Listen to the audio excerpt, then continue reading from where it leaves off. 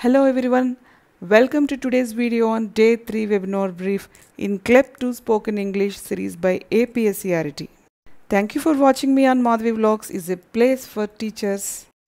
Today's topic is about active listening for better spoken skills by Shobha Ma'am, Faculty of English, Anna University, Chennai. Topics covered in this session are: what is active listening?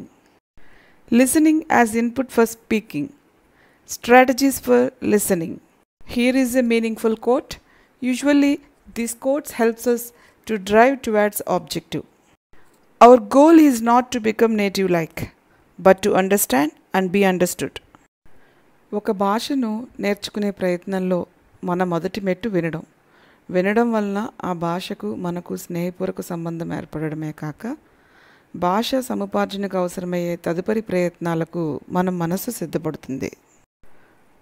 So ఉద్దేశపూర్వకంగా మరియు క్రియాశీలకంగా వినడం వల్లే ప్రాథమికంగా ఏ భాషనైనా నేర్చుకోగలుగుతాం. వినడం మరియు క్రియాశీలకంగా వినడం మధ్య తేడాలను చూద్దాం. Now topic is about active listening. Here we can find the differences between hearing and listening.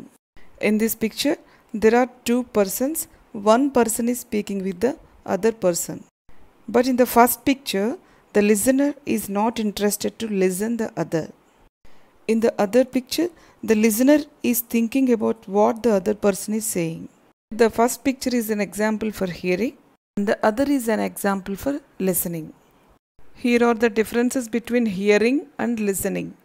Hearing is accidental, involuntary and effortless.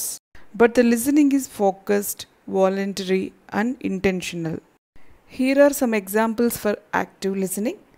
The doctor is listening the patient's heartbeat. In this picture, children are listening to her teacher carefully for learning music. This is one more example. The children and the mother connected each other by the gestures. Here is a quote by Larry King. I remind myself every morning, nothing I say this day will teach me anything. So, if I am going to learn, I must do it by listening. Here are two pie charts. In the first chart, the majority of the language acquisition happened through communicating only. It's up to 70%. In the next pie chart, the majority of the language acquisition happened through listening up to 45%. Later speaking 30%, reading 16% and writing 9% takes place in this order. The Chinese characters that make up the verb to listen tell us something significant about the skill. This means if we are going to listen anyone, we have to empathize with their context and we need to give ears, eyes, undivided attention and the heart in the listening process. Here are some general difficulties that we found by listening to someone or something. They are pace, uttered words, accents. And the point 2 is listening as input for speaking. Here are the hierarchy of listening, speaking, reading and writing in language acquisition. Here listening comes first. Here are language skills and primary skills are listening, reading, speaking and writing. We know that listening and reading are receptive skills and speaking, writing are productive skills. And various sub-skills are grammar, vocabulary, pronunciation and non-verbal things in the language process.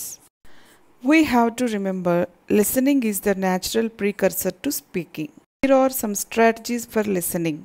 We can familiarize with the language by following some TV series. Here are some suggested steps to follow. First, we try to watch with subtitles once and turn off subtitles and listen. And try for better by reversing the process. And this is another strategy, listening to and watching movies.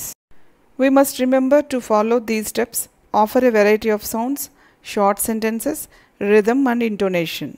And the other strategy is record and listen. Here some TED Talks and Ink Talks will help us as best inputs with transcription to follow. The other strategy is listening and singing. Here are some lyrics for a song. And one more important strategy is following episodes in YouTube channel, which is a suggested channel englishclass101.com. Here are some sounds will confuse us in listening, like sleep, slipped, I can't do it, I can't do it, and walk, work.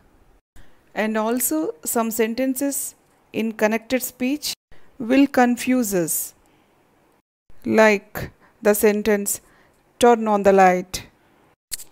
We spell this sentence like turn on the light. Today's session is ended by Q&A. Thank you for watching me and listening me in my channel Madhvi Vlogs. For the reading material and the webinar video link, see the description. I'm hoping you like my videos. If you like, don't forget to share and subscribe. Thank you.